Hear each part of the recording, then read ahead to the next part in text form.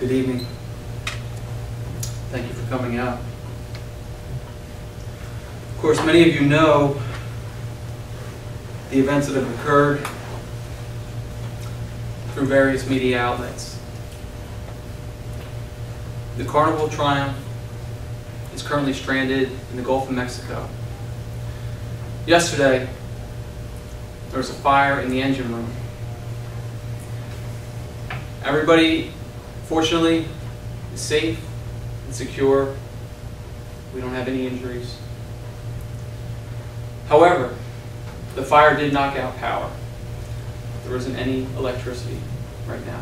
We have generators on board, but we're taking the best advantage of them, and we're not going to use them in ways that are going to drain them quickly. Unfortunately, the generators aren't enough power for us to bring Triumph home by itself. We are currently devising a plan to bring Triumph back to the Gulf.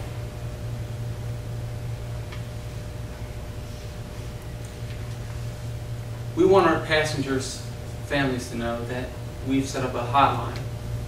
If they go on carnival.com, click on the little button with an 800 number, we have several operators who are standing by to let our passengers' families know up-to-date information, what's happening.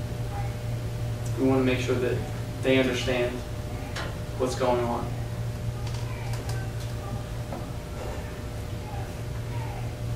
Of course, all passengers will be refunded, and any fees associated with their trip on the Triumph will be refunded as well.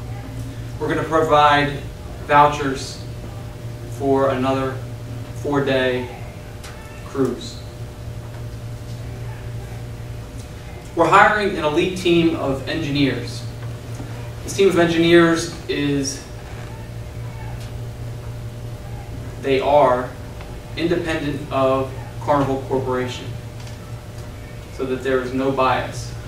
We want them to analyze, once Triumph comes back, once we get it back to the shores of the United States, we want them to analyze the fire in the engine room, why it happened, what could have been done to have prevented it, and we want their recommendations.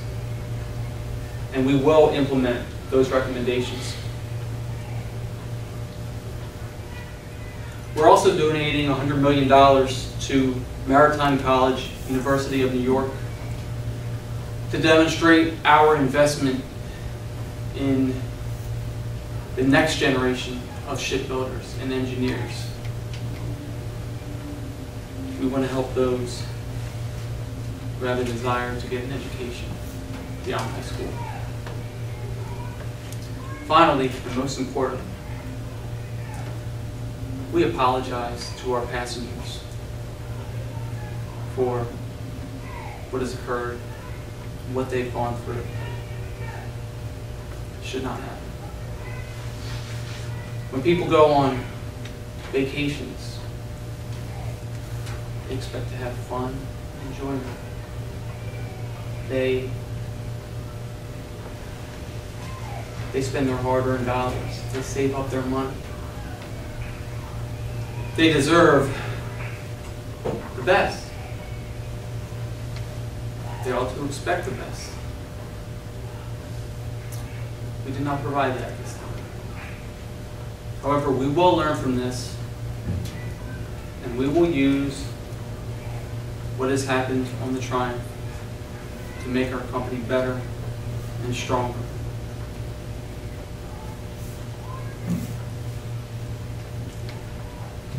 If you have any questions for me, now's the time to ask.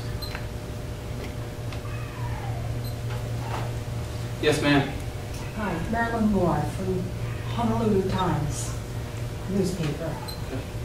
I would like to know any of these passengers who have mental problems after getting back to the United States, will your company pay for any of the professional analysis that they might need?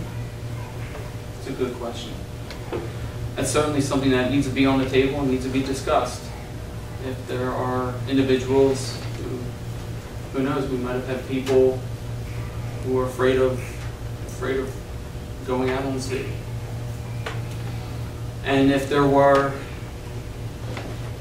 happened to be certain mental health issues that grew from what has occurred, then that's something that we certainly need to visit. I can't guarantee it.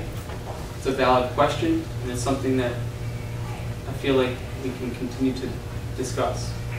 And they can go ahead and pass off their free trip that you're going to be supplying, hand it off to someone else in their family or something? That's a good question. Another good question, and I don't have the answer to that. I'm full of them. Nothing wrong with it, asking questions. I don't have the answer to that. Yes, ma'am. Donald Cart, Toastmasters News Channel. You indicated that there's going to be an independent firm going in to assess what happened. Do we have any preliminary information on what might have caused the fire? And $100 million seems like a rather significant donation. What's the background? What's the reasoning behind that large of a donation? Well, I guess I'll go with the second one first. It's incredibly important to our organization to give back to the community, to show that, yes, we are in the business to make money, but there's a bigger picture in life. And the cost of education continually rises. It's very expensive, especially engineering school. And if there were problems with the ship's engineering, we want to show our investment in quality and craftsmanship in shipbuilding. And your first question, can you ask something? Any preliminary information on what caused the fire? I don't have that. I don't have that on me. Follow-up, you seem to focus on the fact that it might be something to do with engineering. I don't have that information. I was saying if it did, which we have excellent engineers, and our ships go through an extensive quality control process before they leave port. But if there was a case where there was an issue, that's why I brought that up. Last question, so you're denying that the crew had anything to do with it? Am I denying that? Yes. Right now, yes. I don't have any evidence to support that. I don't have any evidence not to support it. Any other questions? Yes, sir. Yes, hi, John. My name is Rich Kuhaupt, and I work with Communications Department for Investors Business Daily. And my question surrounds what's going to happen to the share price of the organization for the long term. I have some investors that have blocks of 100,000 plus shares of Carnival stock, and it tanked today over 40% of its value. What are your comments surrounding the future of this company as far as, do we hold the stock, or do we sell it now, or do we buy back into it later? Excellent question. We have the largest fleet of ships out of all cruise lines, and that can be verified. We have a very strong company, a strong base. We have been in existence since 1972. We will get through this. Yes, the shares will take a hit, absolutely. But we expect them to gradually go back to where they were. believe we have time for one more question. Okay. Akita Brooks, Courier Post in New Jersey. Does the Carnival Cruise Line have an emergency evacuation plan, and was that utilized for the Triumph? Fortunately, in this case, the plan, to my knowledge, wasn't necessary. There was a fire that was reported, and our crew they were able to put that fire out very quickly.